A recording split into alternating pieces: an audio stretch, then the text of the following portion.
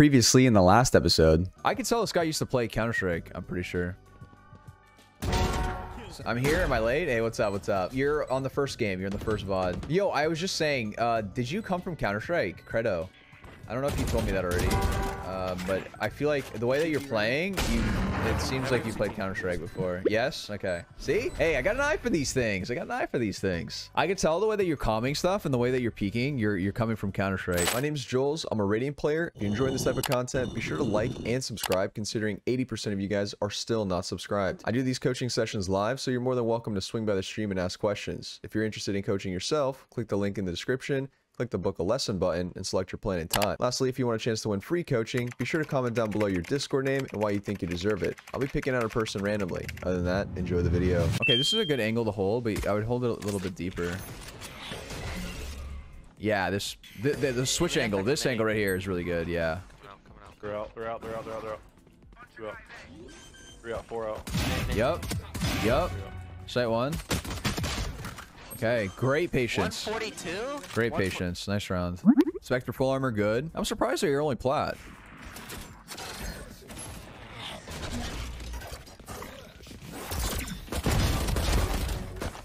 Oh yeah, oh yeah. Overheat, baby. I would have done the same thing. Nice round. The KO's so fun. So these are good games. Okay, the wine play, I don't mind. I actually really like the wine play because you're at a gun disadvantage. You want to play more ratty, closer angles, right? It's good. It's good. You're in a good spot. Crosshair placement, you need to be ready for them to hard clear you, right? Yeah. There you go. You need to be ready. I know you're staring at the minimap, but just be ready. I've been hard clear like this before, and I was molding because I'm staring at the minimap. I apologize for that.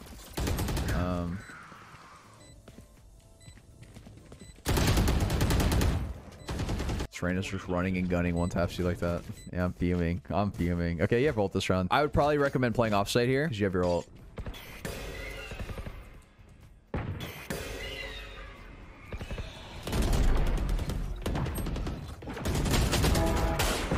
I feel like you were over. Yeah. No, I know. I see your thought process, right? You're like, well, my Phoenix is going in. I should help my Phoenix. After Phoenix dies, though, you shouldn't be holding a wide angle. I think this wide angle was the grief part. I would have held like a pixel angle here around the wall, went for the shot, and then dipped. I think you overcommitted to this one fight. I think that's like the big issue here. So then you get traded, right? You win the gunfight, but you get traded instantly. I'm not a fan of this overcommitment. You weren't really with Phoenix, so you couldn't really trade him. But yeah, I think you got caught here in a place you shouldn't have been because of what your teammate did. So either you literally pop ult there, like you just pop ult and you go hard and you literally push up with the Phoenix, or you guys just dip, or you let your Phoenix die and then you just kind of dip, right? I think you did a little half kind of in between. You overcommitted to this angle. You got traded because of it, kind of deal. Okay, I don't like this play. Okay, so in your mind, I know you're thinking, well, they haven't seen me do this yet, so I want to try and do this. But two things. One, if they're close here, they actually hear you jump here, you get clear with the molly, and then you're forced to commit. Two, you have your ult. You want to be playing around your ult a lot more. When you have your ult, you're playing a lot more passive. You're not going to be able to get value out of your ult to the molly you hear. You're going to get traded at best. Not a fan of this. So when you have your ult, you need to be playing a little bit differently. If you have your ult, your team is buying, enemy team is buying, you should be using it that round.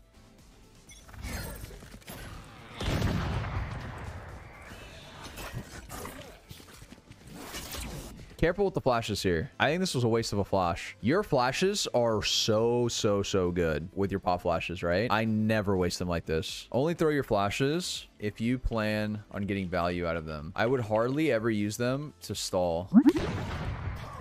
This is why you want to play offsite, right? And you want to play retake. Now you're stuck on site and you're not able to pop your ult, right? You just tuck here.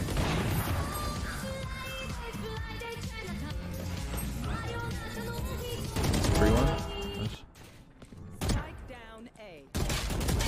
I think your biggest issue is you're putting yourself in positions where you're getting put in one and done spots. I think that's your biggest issue. Oh, they're gonna go up cat now. Two still mid.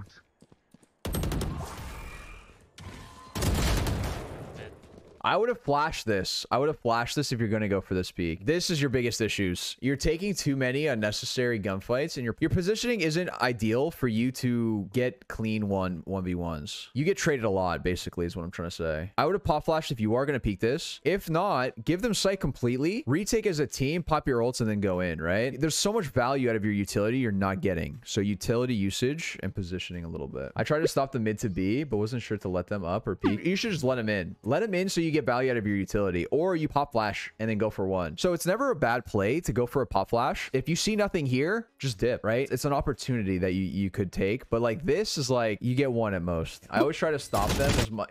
That's a Counter-Strike mindset credo, right? Because like I need to stop them before they get into sight, but in this game, giving them sight isn't the end of the world. In Counter-Strike, you fight a lot more. You want to stop them from committing into a sight, and kind of retaking isn't really that good because they get situated and then they have util. It's tough, right? In this game, it's okay to just let them into sight and then retake with your ult, right? If you have that ult, right? But if you die without using it, that's the worst. Like you got to be thinking of this way. Like if I fight this to stop them from pushing into B, it's riskier, but I have like a power play. I have my ult. How do I use my ult this round, right? You should always be thinking, how do I use my ult this round? And popping your ult there and swinging mid, you aren't going to get rezzed. You're not going to get value out of it, okay? So you need to put yourself in a situation where you can use your ult the best, and the best is like retaking. You swing wide when you're retaking, you get downed, or you get one, you get downed, your teammate can pull you up maybe, and then you can retake further, right? So always be thinking, how do I get value out of my utility the most? In this game is a lot more utility based than Counter-Strike, where Counter-Strike you just take these aim duels, you take these fights, you commit to a lot of fights. In this game, not so much.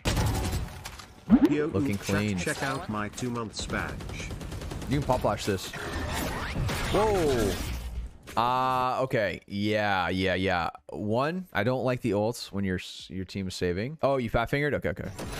Well, just so we know, right? You shouldn't be using your ults when you're saving, and you should not be using it to stall either. Oh, good. Fat finger. I'm just gonna speak out loud. That's a little bit shallow. Thing is with the flashes in this game is not as, your right clicks don't go as deep as they do in CS, especially even when you carry it on momentum. Very good spot though. Oh, very good try. That's not going to get anyone. Okay, almost always, as a rule of thumb on KO, just almost always pop flash. I think the entire time I did my initiator challenge speedrun, I think I've thrown a regular flash like that like 5 times or 10 times. And that's only for my teammates. I would never flash for myself like that. Yo, he pushed mid. Hitting, yeah. Pop flash?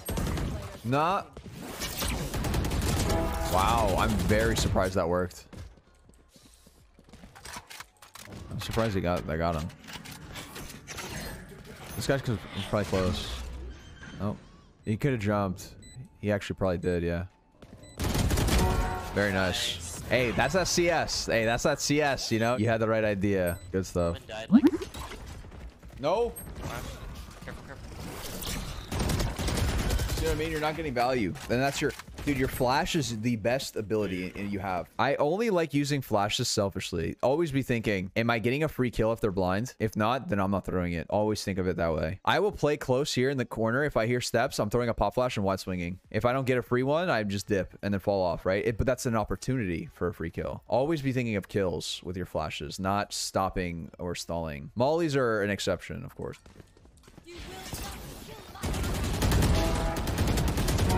Okay.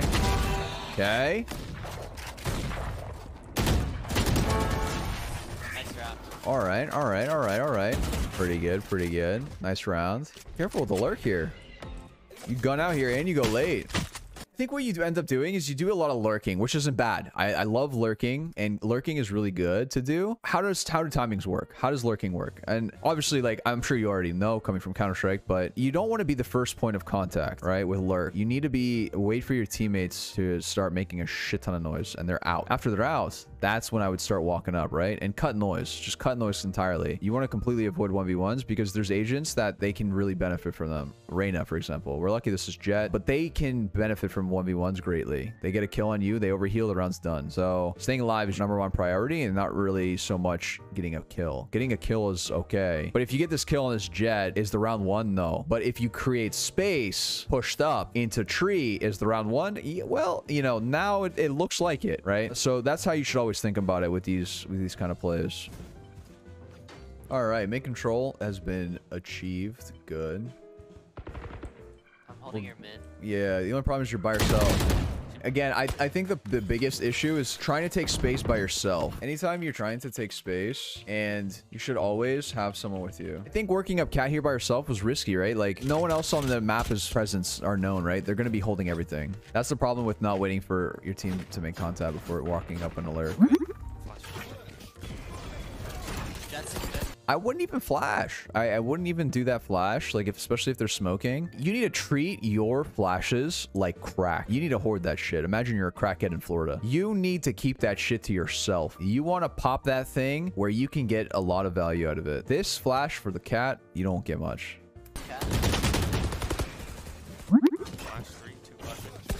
Okay, this is fine. We don't have smokes yet. We don't have smokes, and I think you committed to this fight a little bit early. Okay, so a couple things here. With entering into the site. Checklist before pushing in. 1, smokes. If smokes are not out, you do not push ever. Like, ever. Even if you get 1 kill, because you're just going to get mopped down by the rotates in this game. And I didn't like the way that you committed this. In this game, you don't really commit to too many fights, like, right away, unless your crosshair's really on them, right? So I would have bursted and strafed here. So focus more on bursting and strafing until your shots are on them, and then you commit to the spray. Don't just hop into a spray. That is a Counter-Strike habit. Because in Counter-Strike, you commit to every fight, right? You commit to literally every single fight, almost, even far ranges. But this game is a little bit different. Your recoil resets faster. Again, pre your util, like, crack, man. Just 50 health. You know what I mean? Like, you just wasted both flashes. And I'll show you when I would have liked for you to flash. You pushed that by main. You're in a good spot now. I'm droning through B. Ask for smokes. Huge. I think you're reloading. That's right. Sage on site. To help Omen. Very nice. Very nice patience, actually. 3v1 though. Don't do it. She was low. But Don't do it. Okay, we all know this is not the right play. I think even you know this is not the right play. It worked, but 3v1, just play together. Hit Jet, hit Jet. on site. Rotate. I think this overcommitment was a bit much. I would have immediately dipped. As soon as I heard the ult, I'm dipping. Okay, so in this game, you can do this, like, you can dip really early. I feel like Counter-Strike, you have to commit a lot of time, right? And the rotations are a lot slower. But in this game, don't be afraid to just be like, ah, let's fall. Things are looking scary, dip, rotate. You need to push me. Just because it's not yours doesn't mean... Oh, this is a good flash. That's a good one. Knife for spawn. Sage on site somewhere, right? Oh, fuck, nice. I marked it. Omen, don't plant here. Please just plant default. Plant. More coming B main. The KO's molding. B main. I think this is like overheating, but you have the aim for it. But just know that if you really want to secure a round, you would not be taking these like 1v1s when you have numbers advantage, man advantage. Thank you. I'm gonna be 20 in September. Wait, Right clear. is it calm here? Heaven right now. I'm falling back to play for ult. Let me play for ult. KO, can you play on site? I got flank and I got ult here. No. This was a grief. This was a very grief calm by your teammate. It's not bad to double up main and you kind of play off of your teammate here when they swing heaven. Nah, pushing back out like this was very super troll. Exposed by too many angles, right? All right, you guys ended up winning. All right, let's do a replay summary. Okay, so what did Credo do well in the session? Okay, a lot of things actually. So the main things that you did well: aim, crosshair placement, peaks are good. You also have decent strats too, where we don't have to commit. Hey, let's split here. Somebody come with me. And playing around teammates. Usually you do pretty good with that. So that's definitely your strong points. All right. Spend time practicing before the next session. Okay. So a couple things that I think you really need to work on is, so one thing, you don't want to be crouch peeking corners, right? It's not really good in this game. you kind of commit to a fight where strafing and bursting is definitely better. Your recoil resets faster in this game. Another thing too, your timings. Your timings a lot of the time can be a little bit all over the place. You want to wait for your teammates to really kind of commit to a site or make a lot of presence on the map before you start working up a spot. So that's something, right? Utility usage, right? You want to make sure that you're using your utility properly and being very selfish with your flashes, especially. Your flashes get you free kills a lot of times, especially in plat. Your ults, when you have your ults, you want to find out what's the best way to play around my ult. Like if I have my ult on my KO, we're going to be playing retake on A or B. So position yourself in a way to do that. You also want to stop taking a lot of 1v1 fights or put yourself in positions where you can get easily traded. So that's like the biggest mistakes that I'm noticing. All right. Without me and chatty, your channel is desolate. You at your peak and you'll never be relevant. Now we got beef and now I'm here to settle it. Channel ain't growing, you might want to pedal it. You want like 7 whole years to develop it. I'm way above you in another